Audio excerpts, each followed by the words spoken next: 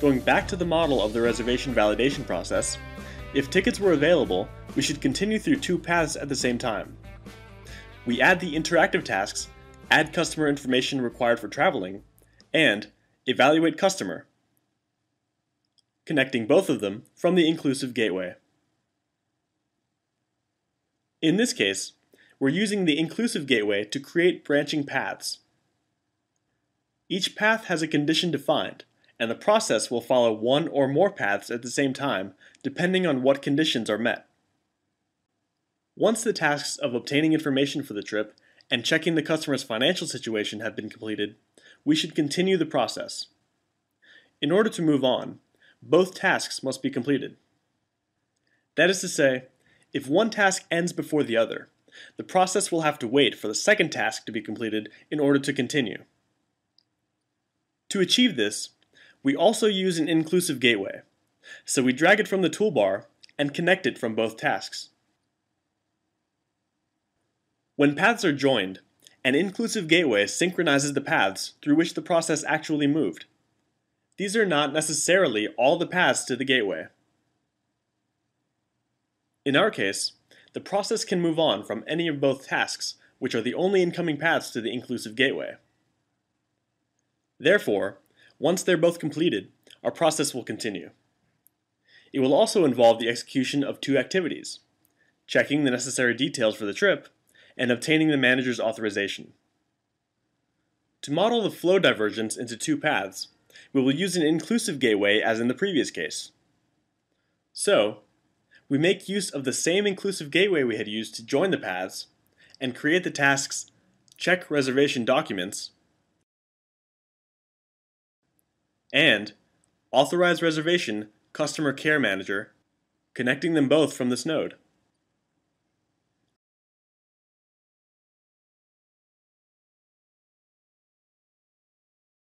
The task executed by the customer care manager must have a certain time frame to be completed, and we want the system to notify him, in a regular and repetitive manner, that a reservation is pending authorization. To mark the time elapsed, we add an intermediate event of timer type to the task. An event is something that happens during the execution of a process. It can start, pause, interrupt, or end said process. Depending on the nature of the event, we can classify it as a start, intermediate, or end event. We've already used the easiest examples of start and end events, such as none-start event and none-end event, respectively. Now we will use an intermediate event of timer type. The timer event associated with the task will interrupt its execution after a certain period of time has elapsed, thus limiting the duration of that task. The notification is automatically displayed, so we add a script type task with the description notify pending authorization and connect it from the timer event. We tag this connection with the period of time between regular notifications, which in this case is 60 minutes. We also open the properties of the intermediate timer event, and in the lapse expression rule property, we type 60. Once the warning is displayed, we want it to be repeated every 60 minutes. To achieve this, we use an event gateway and a new timer whose output is connected to the batch task. We also set this connection to 60 minutes and adjust the timer property to do so.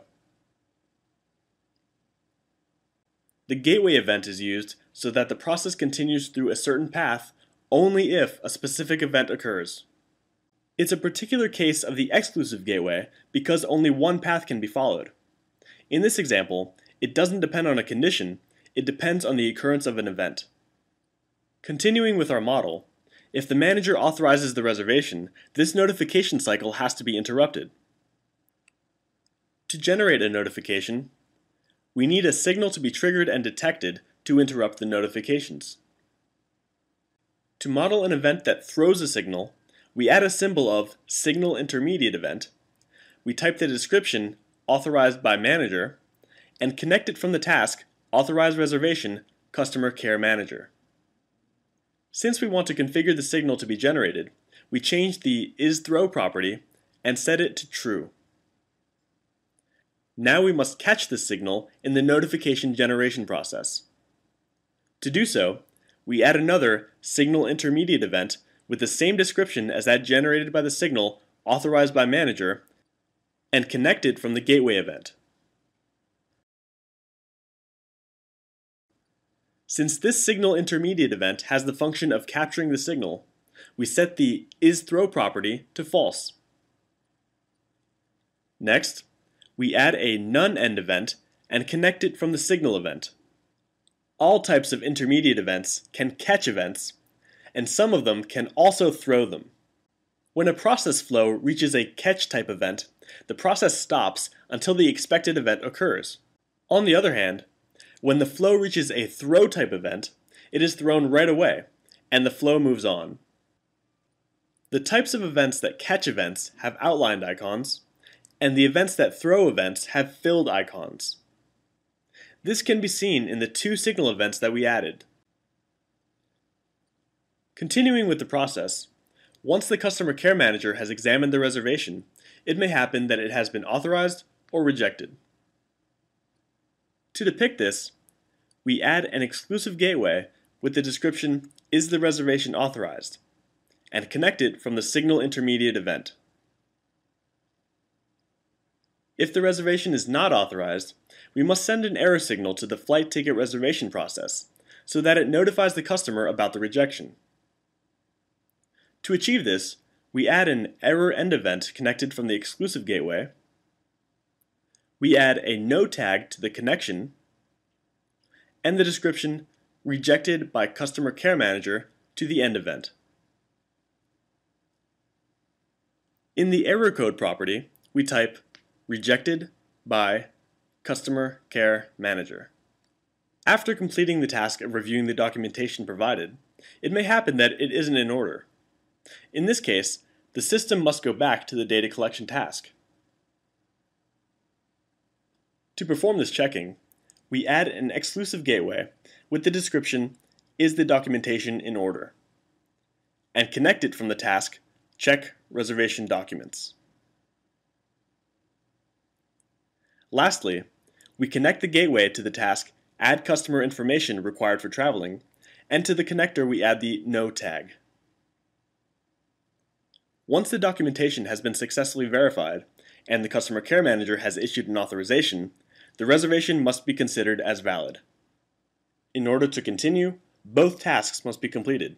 If necessary, the system must wait for a task to end. Synchronization is necessary because if we simply join both paths, it may happen that one of the previous stages is executed first, so the following task would be executed. Next, when the pending stage is executed, the task following the join would be executed for the second time.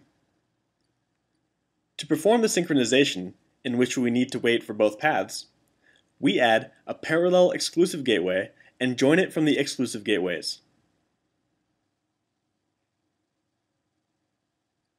To indicate that both paths coming out of the exclusive gateways are default paths, we set their corresponding condition type properties to default.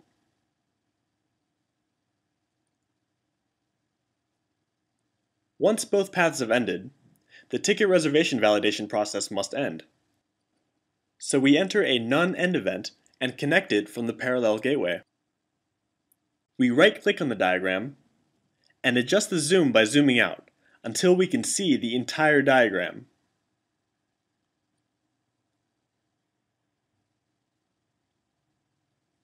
In this way, we've completed the diagram of the ticket reservation validation subprocess, which is part of the main process of airline ticket reservation.